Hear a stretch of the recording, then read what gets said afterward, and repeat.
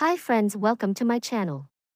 Actress Sanusha is currently vacationing in Kashmir with her friends.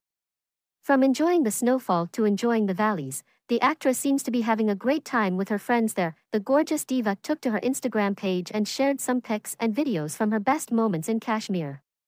It was during this vacation that Sanusha got to experience the snowfall for the first time, and the actress can't get enough of it. Sharing an adorable video of her enjoying the snowfall, Sanush wrote, "So let me tell you, at least once in your life, go to places like this and enjoy a bit.